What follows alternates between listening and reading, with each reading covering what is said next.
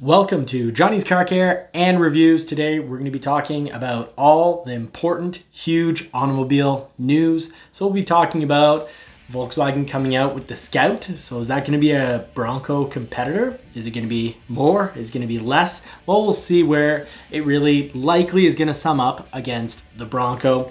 We'll also be talking about EV tax credits. So this show is going to be pretty electrical. We're also going to be talking about the Tesla S Plaid being, well, tested out on Ford's racetrack. So very exciting news there because it signifies possibly huge changes at Ford. We'll also be talking about price increases, price protection. We'll be talking about F-150 allotments, what to expect if you've ordered an F-150 throughout the show. I'll be putting what's not scheduling this week just at the bottom because I don't want to take up too much time talking about that, but I'll just put what's not scheduling, meaning you don't need to check and refresh your email and check in the system to see if you got that email, to see if you got assigned a VIN in a potential build week. We'll be talking about Maverick problems, how they've been resolved. Not a recall, but there was a major Maverick hybrid problem that was stressing people out, those cats that were heating up. So we'll talk about that. We'll also be talking about a Mach E, not quite a recall, but for clients that feel that, and obviously some clients aren't getting enough heat on that windshield in the winter. So that's resolved. We'll be talking about how that got fixed. And if you've got Pro Trailer Assist on an F-150. That has been really complicated. Do you need the stickers? Do you need the cabling? The cabling is $1,200 if you don't get it with your order. Huge issues there. So before going off and spending $1,200, figuring that's what you need to be able to use Pro Trailer Backup Assist, I will cover that up, and we'll be talking about Blue Cruise and the complications of getting that set up. So we've got a lot going on for this show. There'll also be a little bit of PSA, public service announcement, for a couple of the Ford models. Let's just put the pedal to the metal, jump right in, and get started. So let's start with the Volks news. Volkswagen, Volkswagen is coming out with a Scout, and it's going to be its own brand. Now that's actually really interesting if it actually, comes to fruition, because Ford talked about doing the same thing with the Bronco. The Bronco, they had talked about it getting its own dealerships, and really for showrooms being a very distinct for, dealers that do get to keep both Ford and Bronco. They're talking about things being very distinct for those sections of the dealers, and maybe even add on to dealerships. Well, we'll see what works out in future contracts in regards to negotiations between dealers and Ford, what Ford is going to be offering versus what they'll be expecting in regards to, millions of dollars in, upgrades for the actual, building, the dealers themselves. So there's talk of that, but we'll see what actually works out with the whole, Bronco being sort of its own brand. But for the Scout, it looks like Volkswagen has made it pretty clear it is from the get-go going to be its own brand. So what are we going to get? Well, I think we are guaranteed getting an SUV out of this, and it's going to be an EV, and possibly a truck. So we also thought we'd possibly get a truck from the Bronco, but so far there's no Gladiator competitor, which is just fine. I would have personally liked a Bronco truck. I'd love to see Volkswagen, or I should say Scout now. Volkswagen is used to having a lot of brands underneath the Volkswagen umbrella, but I think the Scout is going to be an amazing addition. I look forward to seeing hopefully not just an SUV, but an electric truck. We can expect them to probably have retro styling, because we can see Bronco has really proven that to be very popular, and we'll see really how much of an off-roader it is. Really what worries me with off-roading EVs is if those batteries get punctured, you can run into $30,000 to $50,000 in repairs very quickly just because you punctured the battery. And often when you have movement and you start puncturing a battery, well, if you slide off the rock, you might actually just scrap the whole battery. So proper protection underneath these vehicles, if they're going to be true off-roaders, is going to be extremely important. However, I don't think they're going to be true off-roaders. I think they're going to be light off-roaders, making them not really competition for the Bronco. Now the Bronco, I highly suspect that it's going to be offered as a plug-in and even an electric and EV later on, because Jim Farley has said that all the icons are getting electrified. I think step one will be the plug-in because, well, that's pretty obviously already been stated accidentally by Volkswagen that there's going to be a Ranger plug-in, so likely off the 2.3 liter, and that makes me wonder. The Mustang. Thought we'd get a new Mustang for 2023, now they're unveiling it in 2023, looks like it'll be a 2024 model.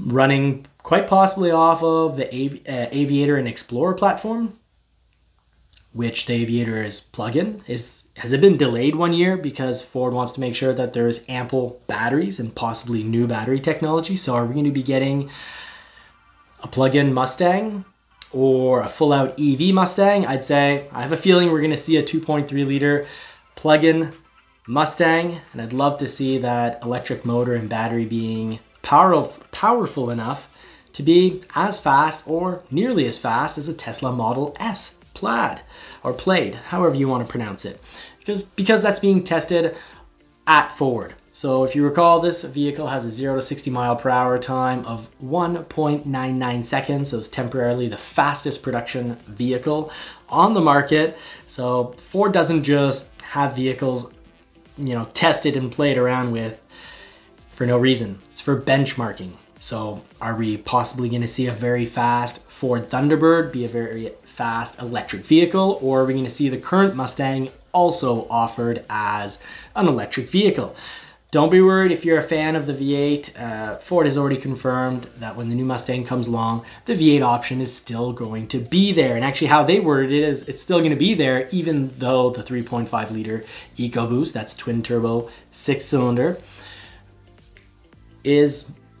offers better performance than the V8. And I can definitely understand that. It offers better performance in the F150. An F150 EcoBoost has 500 pound-feet of torque and 400 horsepower. And that 500 pound-feet of torque definitely does blow away what the V8, blow away. It's a bit better than what the V8's offering for torque, about 80 pounds of torque more. We'll see. We're going to see. We'll have to wait. Keep you all updated on that story. And of course, the 3.5 liter EcoBoost is also what is in the Ford GT, obviously creating more power than what is offered in the F150s. Will the Mustang ever go EcoBoost 6-cylinder? I think it's going to be an eventuality, but I actually think we're going to see plug-in first. Probably off a 2.3 liter format because they'll have already invested to have that for, the Explorer, the Ranger, and yes, the Bronco. So my dream vehicle is a plug-in Bronco, so I can go to work every day on electric power. And when need be, I can do a long trip having both the engine and the motor working together. Now, I just want to point out, if you're looking at a Ford, really if you're looking at any vehicle, right now prices are going up. Why are they going up? Well, inflation. So while the Transit didn't go up very much over the last 2 years, it's getting one big hit, $9,000 Canadian, rough, depending on how you equip it in the model. So if a Ford interests you, you probably want to get in and order one pretty darn soon. However, for 2022, so as of January of this year, at least regionally, when you order a 2022, what happens is that your price is protected, and you got to make sure you get a signed offer from your dealership that you're price protected. But a dealership can only, and Ford will only price protect, if you've ordered a 2022 in 2022 and it arrives as a 2022 model year, you can be price protected. But if it comes in as a 2023, well, then you can get the first available 2023 price. So you also want that signed in writing when you order these vehicles. So you want, even if in 2023, let's say there's 3 or 4 price increases, and when your vehicles come in, let's say your 2023 model year vehicle has had 3 price increases, well, the first one should the first available price on most of these vehicles. 2023 pricing is going to be available around August and September. Well, that's the price you should expect to see. Now, I've got whole videos on price protection, so I would ask and encourage that you watch those because they are guaranteed to help you out. Now, F-150s. I've got to say that, you know, for production numbers coming up in July and August, it's not as depressing as it's been in some other months. And it's actually pretty decent regionally. I'm not too worried. So when Jim Farley said that by the end of 2022, the negative impacts of the microchips could very well, I don't have the direct quote, but how I understood what I read is that he was saying that, you know, there's good possibility that by the end of this year, 2022, we'll be out of the, you know, the woods, we could say, for microchips. And they won't be affecting production like they have been. And already I can see that for upcoming months, production on the F-150s aren't that bad. Super Duties. Well, if you order an F-150 these days, the weight compared to a lot of manufacturers, for a lot of models, you're looking at, you know, 4 to 6 months. Some models it's more 8 to 10 months, and really complicated models, you know, if you have adaptive steering, if you have, you know, the full layout, fold out seats, really anything that requires a ton of microchips, well, that's when your delays start to go up. And we've seen that this year. We've had even the option on an XLT 302, which has LED lights in the front. Well, you can get a credit for removing those LED lights. So you get your vehicle faster. It takes less microchips to build. So that's how you get your vehicle faster. And speaking of getting your vehicle faster, do remember that accessories, I would definitely encourage when you're ordering, get the accessories that you can from your parts department. Do be warned because of transport, you know, they're not coming, you know, basically for free on the vehicle. They've got separate added transport, so they're a little bit more expensive from the parts department than getting them from the factory. So just take that into account. Now for Maverick talk. So this is a bit of a public service announcement for the Maverick. This past winter, we saw people that had, you know, we saw a few people on the internet who remote started their hybrid, that the catalytic converters really got really heated up. They got really quite red. So if you've had this problem, you just need to contact Ford. There is a solution. They will reprogram the vehicle, and when you have a remote start your vehicle, it will no longer heat up. So you won't have this, you know, piping red hot catalytic converter. So that is resolved. Now, in other really positive news, Mach E. Some Mach E's, we've seen them on the forums. I've witnessed it with people that I know. One person that I know who has a Mach E. Well, the windshield, when you're driving on the highway at highway speeds under very cold temperatures, there wasn't enough heat in the vehicle to really keep the windshield properly defrosted. Visibility was low. That is also fixed with a reprogram. So the computing system in the vehicle just needs to be reprogrammed and it's resolved. So if you've had any issues, call your Ford dealer. They'll gladly take care of you.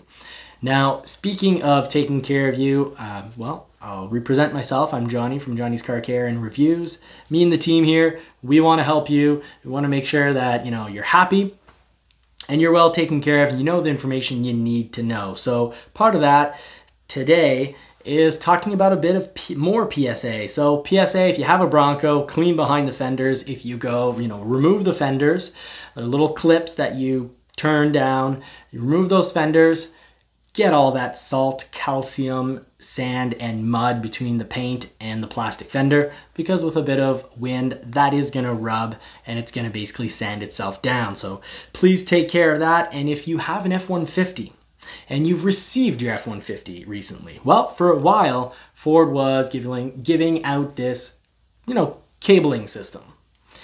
And if you think you need that cabling system right now, the good news is there's new programming going on the F-150s. So the cabling system is no longer with the vehicles. If you try to buy that cabling system, it's going to be $1,200 versus about $80 to $100 for, you know, depending whether you're in Canada or the US, about $100 Canadian. So I'd imagine it's about $80 US.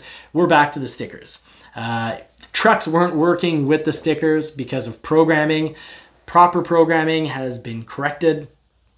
And I would assume, and this is an assumption, so anyone, you can correct me if I'm wrong, but if your truck did not come with that wiring and you want to use your Pro Trailer Backup Assist, well, let's say you're one of the trucks that was supposed to have cabling and for whatever reason you didn't have that cabling with your vehicle. Well, I'm thinking that your dealer can put in the new programming into the vehicle and you'll be able to just run on the stickers, which cost a whole lot less. But recent trucks that are coming from the last few months and for, the months ahead of us, the years ahead of us, we'll be using those stickers. Less microchips, much less cost. Now, speaking of programming and, public service announcements, Blue Cruise. If you want to have your vehicle, your Mach E, set up with Blue Cruise, well, or F150, do plan on potentially losing your vehicle for 3 days. It's an 8 to 11 hour job. However, let's say you drive your Mach E, your electric Mach E to the dealership, and you show up at the dealership and now you have 40% battery or 20% battery because the dealer is, a ways away from you. Well, the dealer is going to have to bring that battery up to 80% or slightly above 80% to start doing all the downloads. And this whole process can take 8 to 11 hours plus the time they charge your vehicle. So, and then it can end up taking, 2 to 3 days. It's about 15 updates. Some of the updates while you're doing them, the system tells you, open the driver's door, close all the doors. So there's a bit of manual stuff to do as you do those updates. You can apparently do them from home, which that might be easier to just do them from home when, start Friday night, do an update, then come Saturday, do another update. Sometimes you start to get the update going and you have to start over. So don't plan on getting it all done within 15 minutes, that's for sure. So that's what I've got to say for this week. It's not a huge news week. I covered it's not huge in volume. It's huge in the actual news because it is really exciting that Ford is testing out the Tesla Model S, the highest version of it, the Plaid. So now that's only been overtaken, I believe, in acceleration by the top of the line Lucid.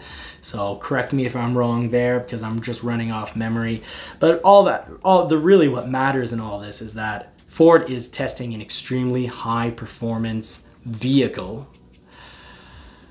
electric vehicle, and that means they're benchmarking. So it means they're very much considering having a competitor for it. So I really look forward to seeing what that's going to be. Are we talking about a Thunderbird?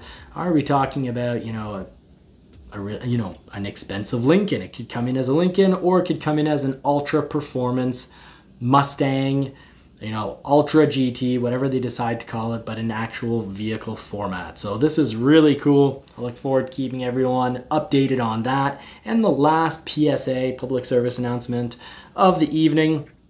And it's don't be fooled.